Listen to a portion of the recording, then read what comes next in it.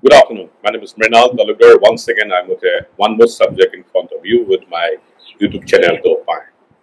Right now, Assam is under and the flood, nothing new. For last 50 years or maybe 70 years, we have been witnessing the same scene. Same scene, same photographs, same approach, everything same. Between June to August, September, several river floods, and the public leaders, representative, MLAs, ministers go out and maintain an optic and then carry on the same thing and same destruction and same old story for generations. As a child, I used to write the same flood stories in the 70s. Now in 2024, the same thing is happening. Nothing. In between nearly 4,000 kilometers of embankment have been constructed, which has been used as a short-term measures to mitigate the flood. Now, from that embankment, which started in all the way back in the 50s, early 50s, in 1953, coming an act. Now, even the Home Minister is talking about it. Now, the reservoir management by managing the flood of the Brahmaputra River through some reservoirs. There are all kind of things, speculations, all kind of theories, all kind of things. But everybody knows Brahmaputra flood cannot be handled. It simply is too big a thing. We have with me Mr. Uma Barua, Additional Chief Engineer of Water Resource Department, who has retired, but he has some very revolutionary concept, especially questioning the very embankment, which is a lifeline of Assam's flood management for over more than half a century. I can call it about 70 years. I welcome Mr. Uma Barua to my program.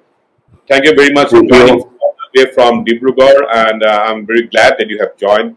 You have question. You are the additional chief engineer retired of same department, which basically carry out all kind of embankment, maintain. Now you are questioning it. That's very interesting, and that's why I'm interested to know why you are questioning it. Although we technically, as a non-technical person like me, I know that this is a short-term measure.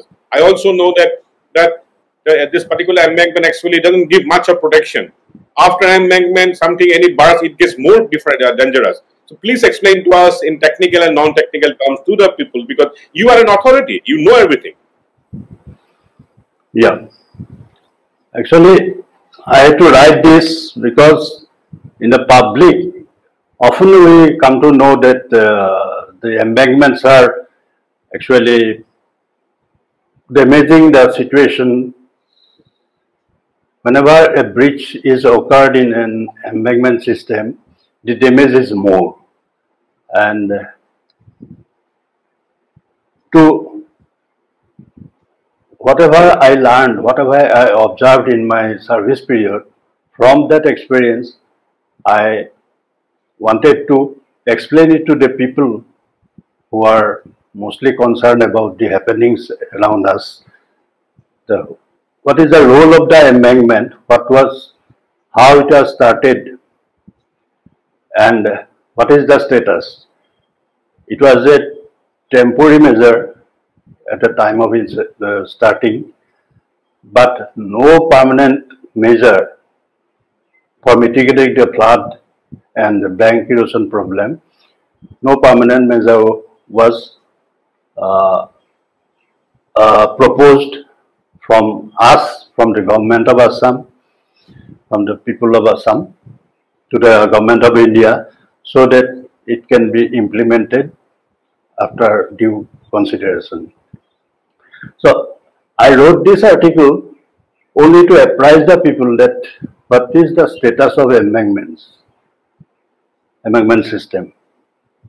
And at present, we cannot reject it, or we cannot forget the contribution of the embankment system. But we have to do something, still we have to do, because the flood problem will be worse day by day because of the sediment load in the entire valley. The sediment load is increasing day by day, and it will increase more as and when the reservoirs for the hydel projects in the hilly stretches of Arunachal Pradesh and other hills. Because, you see, The catchment area of Subansiri, Lower Subansiri Hydel project is 34,800 square kilometer. That is a huge area, and after commissioning the project, the submergence will destroy the trees and other vegetation in the slopes, and so Basically, you want to carry upstream. You have that all the vegetation and ecosystem will be destroyed, and there will be sedimentation. Sedimentation, soil erosion will be increasing, and that will grow higher day by day because of the soil condition in the slopes, and entire sedimentation will come through Brahmaputra. This is our geography, so the problem will take a very dangerous dimension. That's why what we have to do. I think observing all these, I think we must go for river training by constructing. Let's first talk about the embankment part. Whether it was wrong or right to have it embankment. I know it was right. Critical regions, because of the populist measures, because of other ecosystem, because of the business oriented. I understand the need of embankment for the last 40-50 years in the Assam socio-cultural scenario. But technically, was it good? Was it wrong? Was it correct? Or was it helpful? It was helpful initially, but still it is helpful in selected stretches. And if someone has any doubt, he should come and see standing on the embankment DTP, Dibrugarh Town Protection Dike. What is happening here? In 1954, it was almost being destroyed. The great engineer called Kahai had done it, and it was called Kahai Spar. Kahai Spar. And a series of spars were constructed, about 8 spars, and other revetment works, and a drainage system. The DTP drain was also constructed, was also included in that project. But still, you have said in your article that there is long-term embankments are not very fruitful, except some cases may be correct. Maybe Matpura is doing well, maybe Bribugori is doing well, but as a whole, the random embankment is actually destroying the soil, what you are basically trying to say. Yes, embankment, they are capable of protecting the flood, but preventing the flood to enter into the countryside, protect the households and others, benefited area of the project. This is fine, but this will not work for the long term.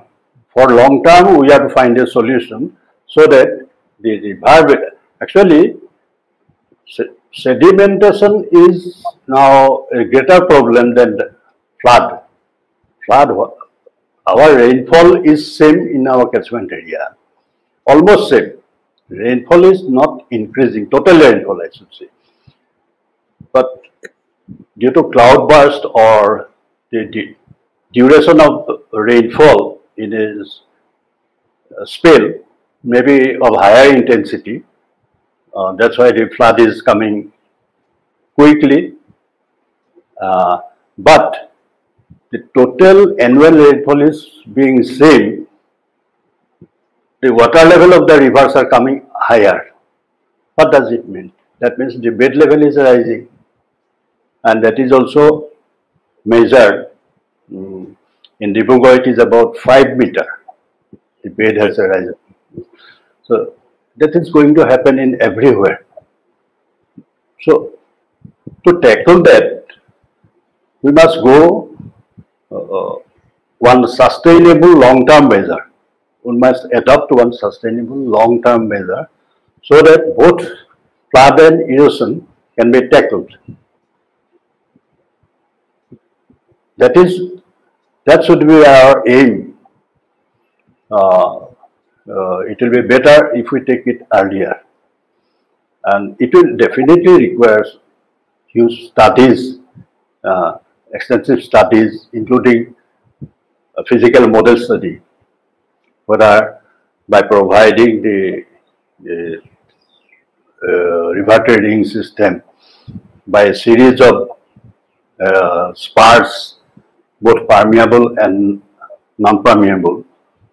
That way, we will achieve two things by maintaining a channel which will not rise gradually, I mean yearly.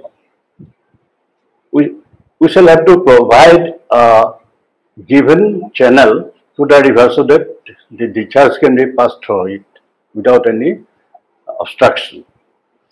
Then again our banks, both the banks will be protected from bank erosion. And if we can transport the sediment in the bed which are supposed to be collected by that way, the raising of embankments and widening will not be required as frequent as is followed now. Yeah, after providing raising and strengthening work to an embankment, actually it is designed for at least 25 years minimum design. But because of rising of the bed, as well as because of rising of the water level, overtopping of the embankment takes place, and it requires again raising as well as strengthening.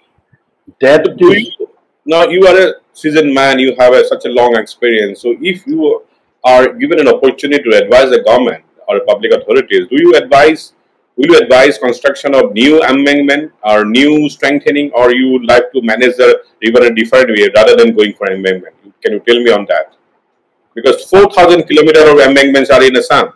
Yeah. Some of them are successful, especially in Matmora and Dibrugarh. Dibrugarh is a grand example. Over the last 70 years, it has been standing so tall and nicely.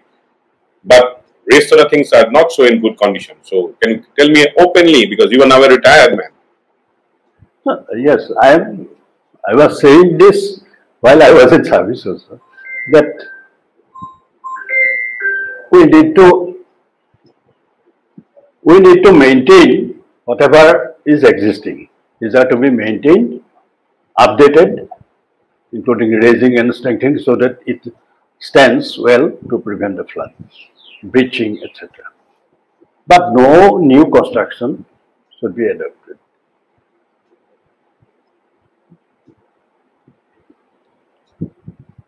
So there should not be a new embankment. Whatever we have, maintain it.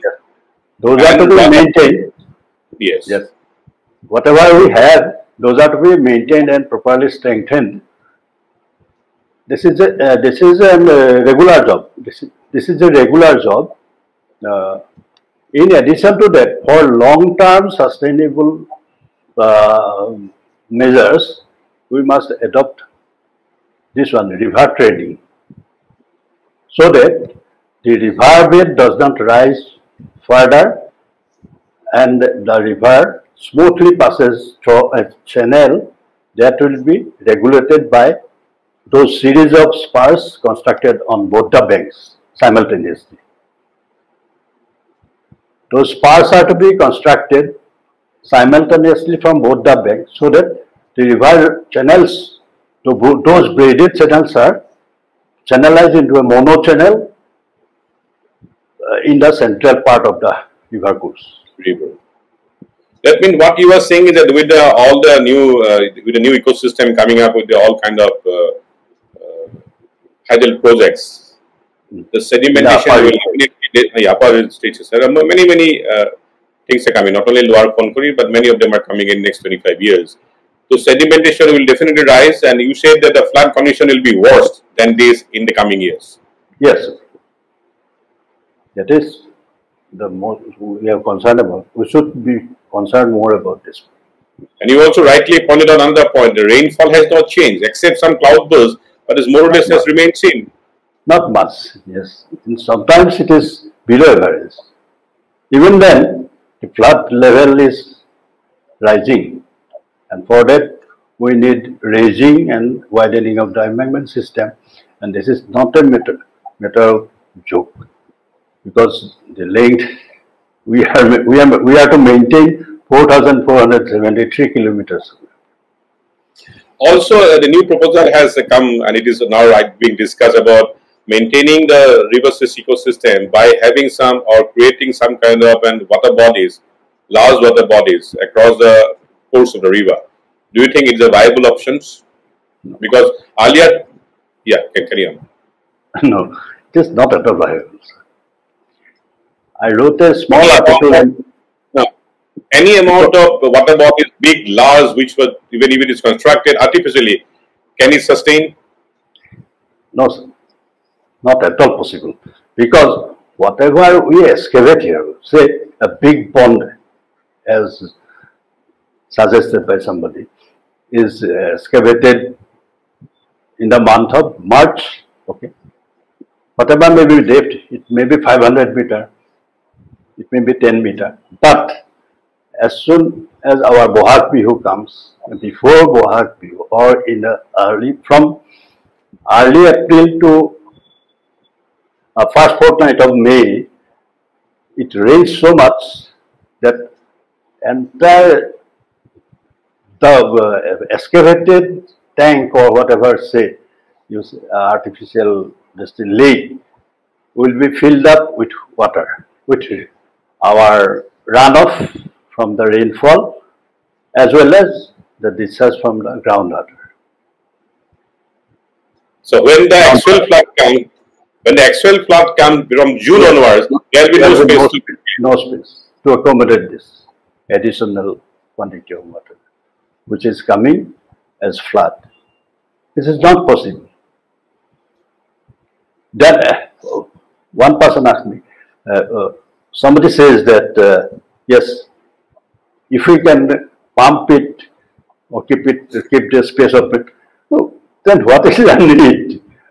This is not a good option. Very laughable question of pumping out that much of that's the quantity of we can't even manage a one small tributary of called Borolu in Guwahati, and you can't even think of doing something. Anyway, thank you very much talking to you, because your expertise is very much required, and I'm actually very concerned about this embankment thing, and you rightly say the new embankment is not good idea. Whatever you have, maintain it, and if possible, you again say the river training, the river manage the rivers, basically river bed. Am I right, sir? Yeah, yeah. But we must manage the sediment load. This is a must, and this is affecting the tributaries also. I tried with someone, but with engineering, with normal civil engineering which we have, is it possible to maintain that particular a monocourse when so much of siltation will be coming from all the tributaries? Is it possible? Yes, it is possible, but it will take time. This year, we cannot complete all the spars and the construction of all the spars in a single year. This must go. It will take time. I think it will take 20 years of time to make the river flow in a mono channel. So you have to push it from both the banks to the center in a, I mean, not, you cannot do it in a year or so, but it will take place. I can understand. The 800 kilometer of course, you have to do the sparring both sides and bring the mono channel more navigable thing, because it's very funny that, and it's very sad that over 50-70 years, whole river we are not being able to utilize in any way, except witnessing the inwell flood, which is I always call that is a flood festival for some people rather than flood problem. Thank you, sir, for joining me all the way from Dibrugarh. Thank you, sir. Bye-bye. Thank you. Bye.